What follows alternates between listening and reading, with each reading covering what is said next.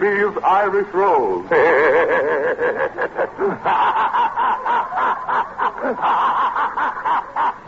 What are you laughing at? What am I laughing? I'm just laughing. What's the matter? There's a law against that.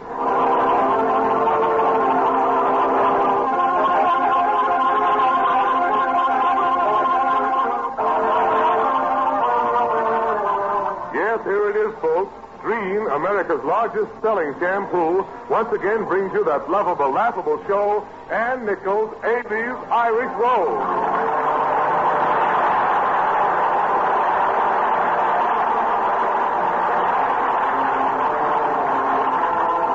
And now for tonight's visit with the Murphys and the Levys. Well, since the two fathers have made their New Year's resolutions to stop fighting, they've been pretty good about it. But how long it will last, nobody knows. There is only one fly in the ointment. Abie is working for Flanagan and Rosenberg in Jersey City. And, worse than that, he has a contract. Solomon needs Abie in his store. And unless something is done fast, there won't be a Solomon Levy department store.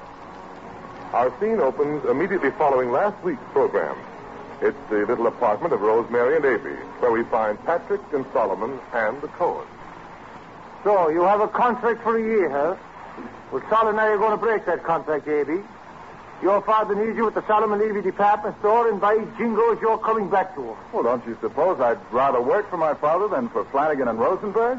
But I can't get away, Mr. Murphy. I'm tied up with them for a whole year. Well, by the time we're through with Flanagan and Rosenberg, that contract will be untied by Murphy and Levy, won't it, Don? Well, a contract is a contract, Jeff, and I'm thinking... I'll do your thinking for you. Just leave that to me. I hope you know what you're doing. I do. I hope you do. What do you mean by that, Crack? Since I hope without checking. I didn't mean anything. But I do, Mr. Murphy. You do you? Yes, I do. I'm not letting you get Solomon into any more trouble. I get him into trouble. I'm only trying to help him out. Why don't you stop that out business? Try to help him in. Then you'll be doing something? Mama, when you talk to him, shut up. Now, Mr. Murphy, I'm warning you. As Solomon's lawyer, I'm warning you. You can't make them break Abie's contract. Stay away from the Flanagan and Rosenberg department store. And stay away from Jersey City. You only succeed in making fools of yourself. They don't have to leave the Bronx for that. Listen, Pep, I appreciate from my heart you wanting to help me out. From the bottom of it, I appreciate it. Well, I do, Saul. I do want to help you. And that comes from the bottom of my heart, too. I know it does, Pep.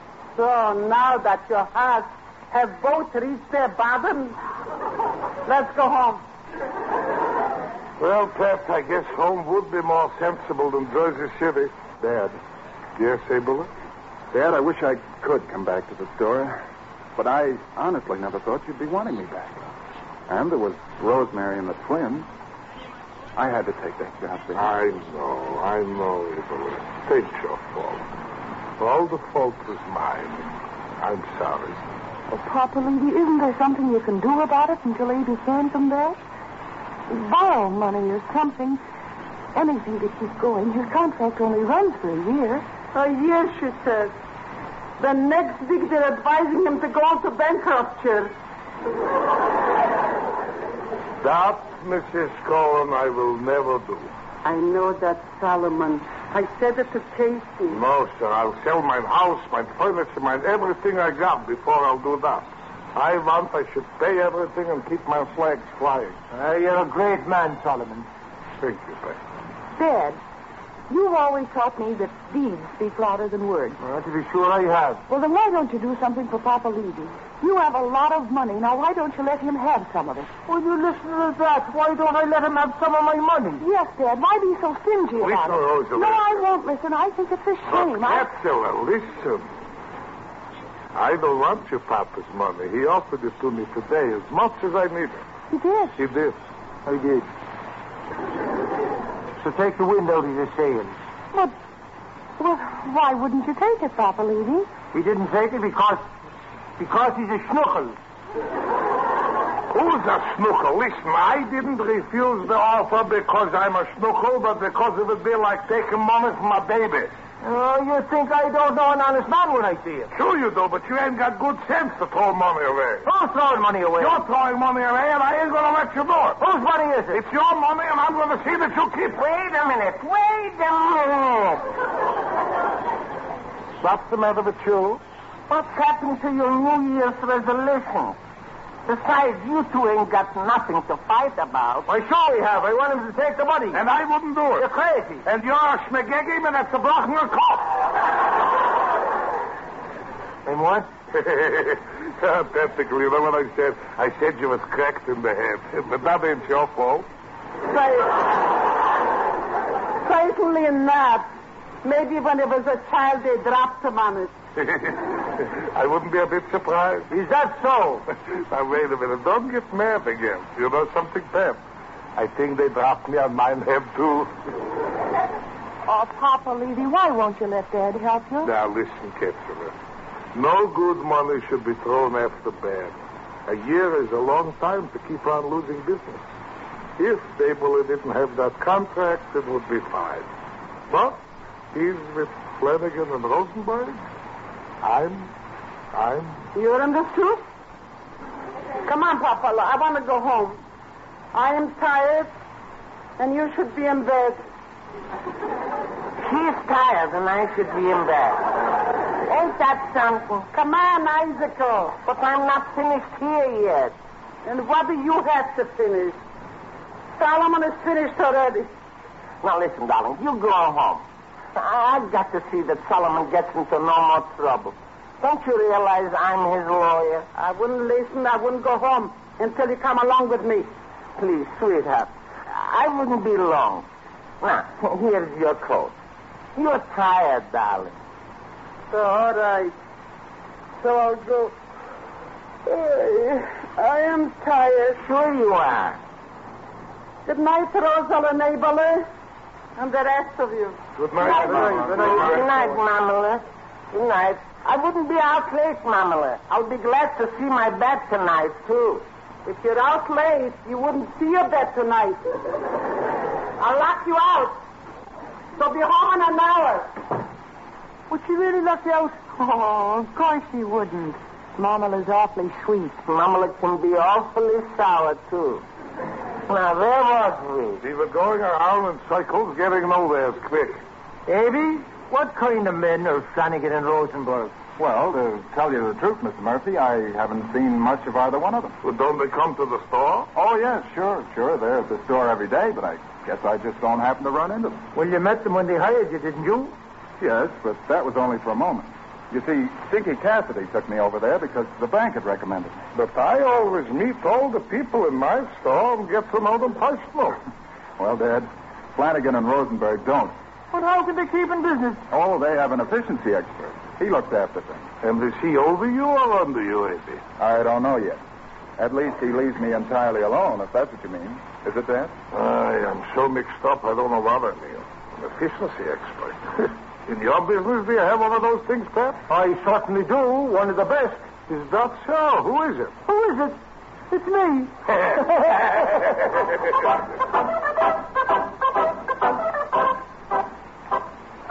Well, here's your house, Isaac. Do you think you'll get in all right?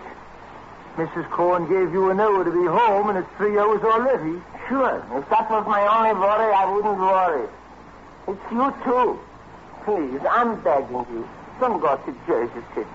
Will you promise me that? Will you please stop worrying, Isaac? Go home and get a good night's sleep. I'm needing it, too. So am I.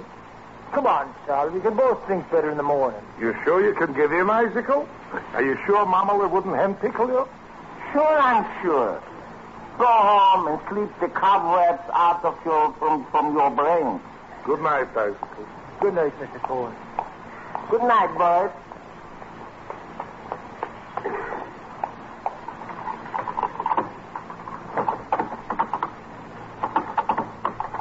Oh, she did it again. Oh. Well.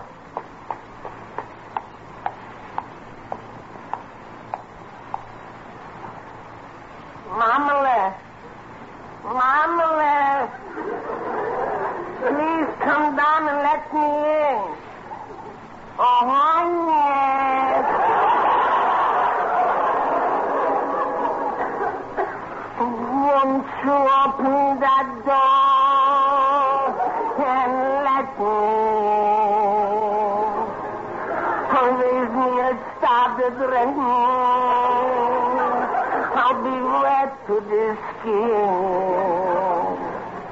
Won't you have a little pity? I wanna come home. And I know my heart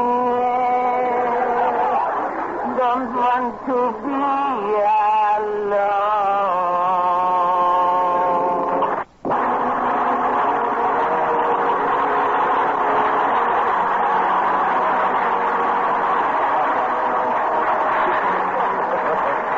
Well, poor little Cohen, locked out in the cold.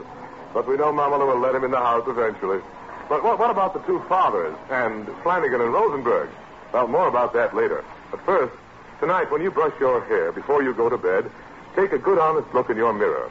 See whether your hair really is the crowning glory it should be or just hair.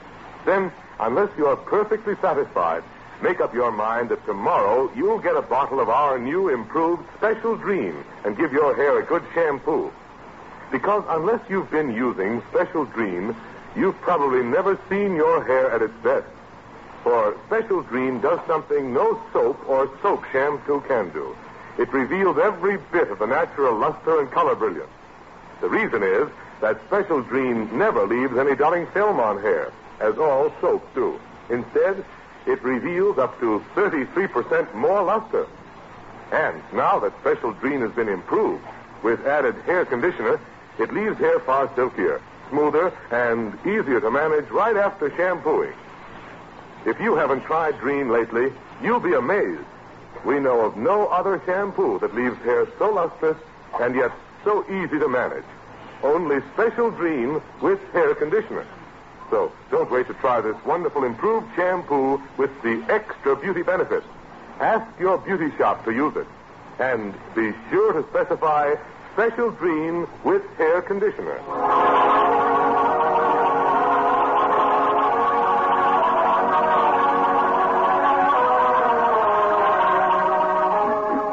And now back to Abie's Irish Rose. It's the next morning in the Cohen home. Here we find Popula and Pamela. Hi. Gesund sollst du sein. Wachsen sollst du. This is all your fault, Mamala. Making me sit out on those stone steps all night. It wasn't all night. It was only a half hour. And anyhow, you had no business to be out so late. Here. Take this medicine. No. Come on, take it. Take it before I open the mouth for you and put it in. Zur Gesundheit. Open it. You open it. There. Where did you get that stuff? It's awful. It's good. It's good enough for this morning. If you ain't better, I'll send for the doctor. Now I'm going downstairs. Please, Mama, stay with me. I don't want to be alone. You didn't want me last night, so you can do without me this morning. Will you call Solomon for me? No. But if they go to Jersey City, I ought to go with them. I don't care what you ought to do. You're going to stay in bed. I don't care if Solomon and Patrick Murphy go to Jericho. Oh,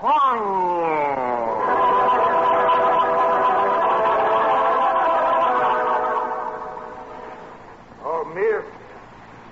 Yes? Yes? We are calling on Mr. Flanagan and Mr. Rosenberg.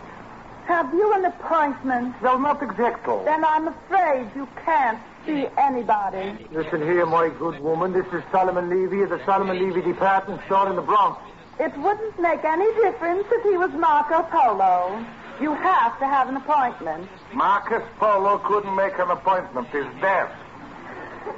So is this door. You're not wrong, brother. Did you say something? If I did, it slipped out. You see, no one can see either Mr. Flanagan or Mr. Rosenberg without an appointment. That is one of our very strict rules. In fact, our Mr. Rudel calls it one of our very strictest rules. Yes, not true is that, Mr. Rudel. He's our efficiency expert. But this is an emergency. If it is an emergency, as you say, it is quite within the realm of possibility that I can make an appointment for you by the end of the week. The end of the week will be too late. I've Abie's got to see him. Have you written the letter? Yes. What letter? First, our Mr. Rudel says you must write a letter. But... Then I take the letter up to our Miss Cavendish. Yes, but... And then our Miss Cavendish consults the calendar. Yeah. And then Miss Cavendish informs me whether or not the appointment is possible. Oh. And then I write a letter back to the parties concerned. We understand. So can't you see that is impossible to do until the end of the week? Oh, this is good. Well, can't we cut the red tape and see Miss Cavendish? Oh, no.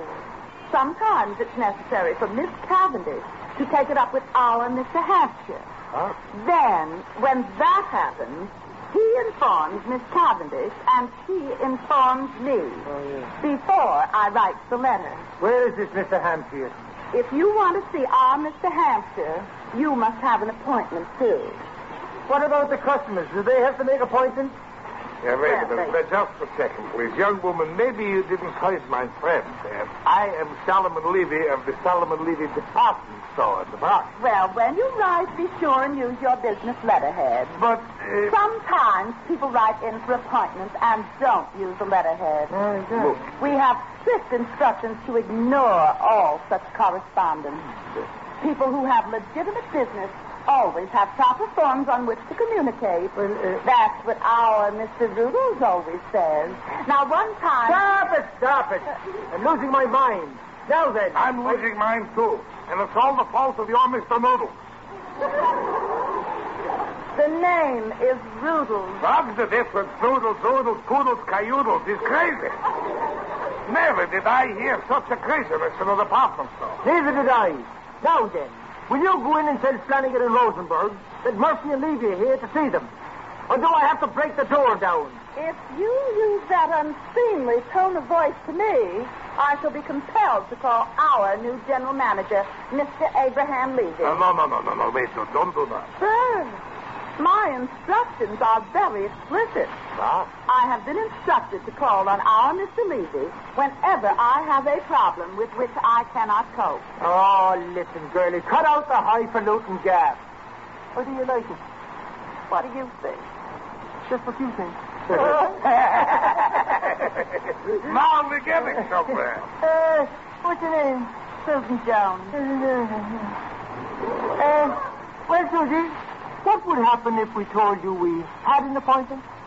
Well, if the record showed a bona fide appointment, I would usher you into their presence. And, what mistake isn't? I would immediately check for a mistake. If the mistake was located, I would apologize to you. You have to talk this way to everybody. And how? Don't you ever get tired making all this explanation? That, sir, is my position.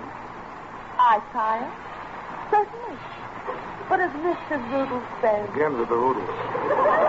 Oh, he says it should be a pleasant fatigue.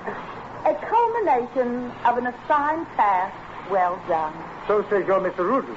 Yeah. Oh, I'd like to meet him. Now could we give him and see Rosenberg and Flanagan? Certainly. Just a moment and I will announce you. You are Mr. Abie's father, and you're Rosemary's father. Yes. How did you know that? Oh, Mr. Abie told me all about you. Then why did you hand us that line? Mr. Rudel. Oh, with those. I don't make the rules, but I do my best to keep them. Yeah, you're cute. Ain't she, Pep? And Francis is pretty as the map of Ireland. Oh, but I'm not Irish, Mr. Murphy. I'm Russian. That is, Russian descent. And you look it. Just like I do. Don't she, Pep? Well, now, she may be Russian and look it, but her face is certainly prettier than your map. And that's no lie. Oh, gentlemen, when you wrote for your appointment... But, we didn't write. Well, it's just for my records, you know. Did you use your letterhead? Oh, for the records. Well, if we didn't, we certainly will the next time.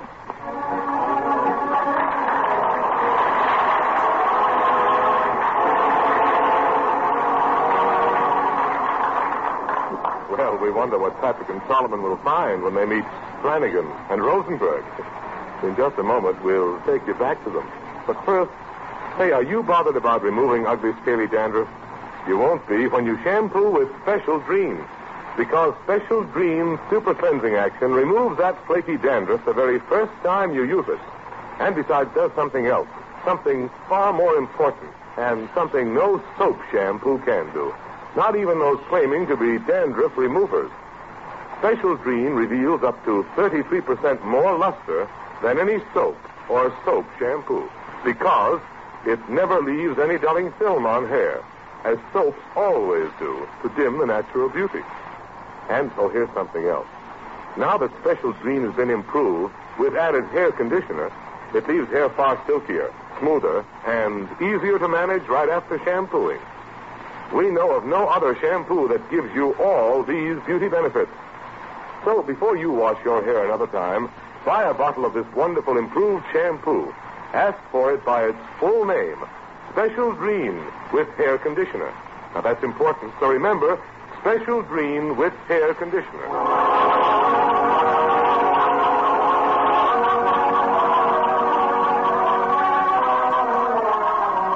And now back to Abie's Irish Rose. It's immediately following the last scene, and Miss Jones is announcing Solomon and Patrick to Flanagan and Rosenberg.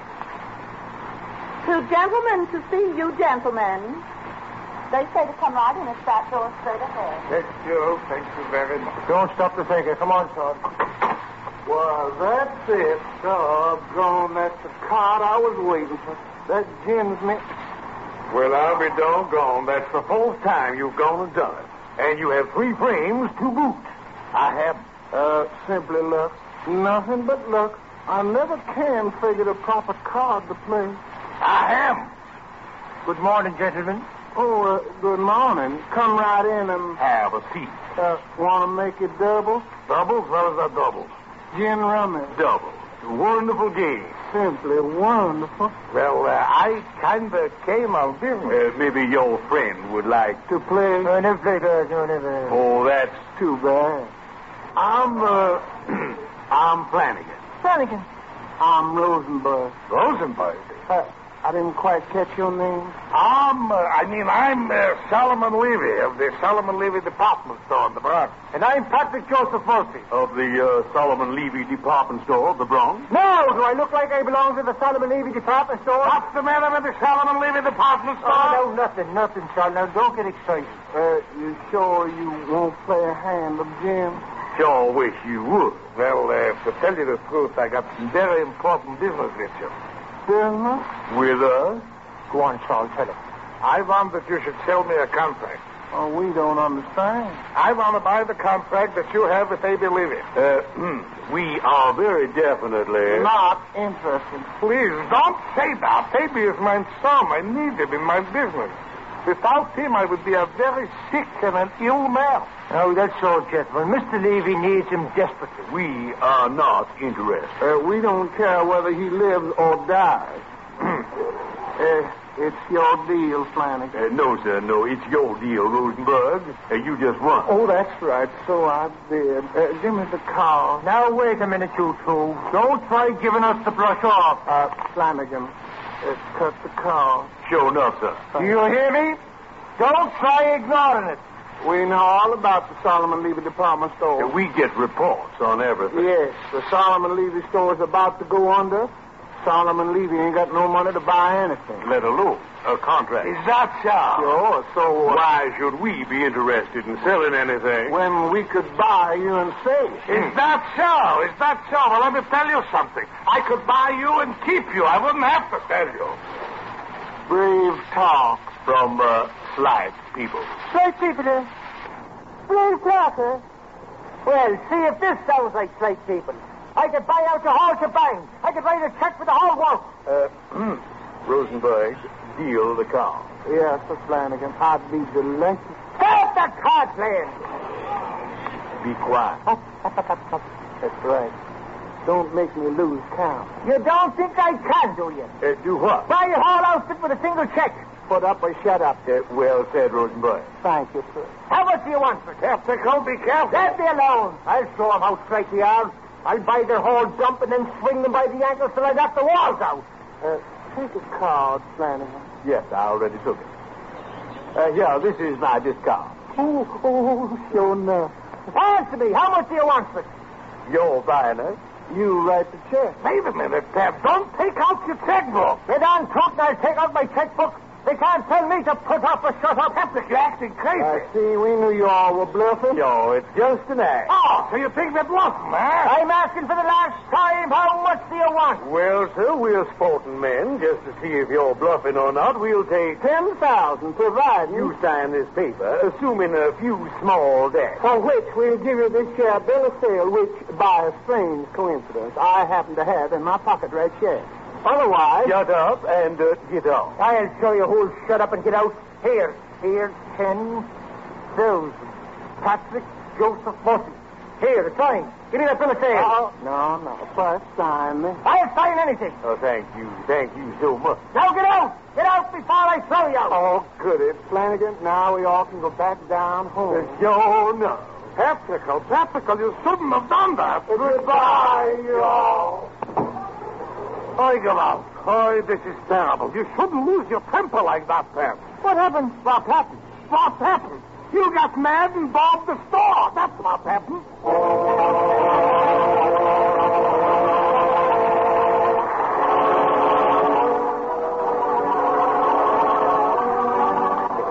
Well, with two stores on their hands, it looks as though Murphy and Levy are in business. But there's only one Abie. Well, now be sure to listen again next Saturday night at the same time for another episode of the Murphys, the Levys, and their friends. Abie's Irish Rose is dedicated to the spirit of freedom and equality which gives to this nation the greatness that is America. Abie's Irish Rose is written by Anne Nichols and brought to you by Procter & Gamble, the makers of Dream, America's largest selling shampoo. This is Howard Petrie. Good night.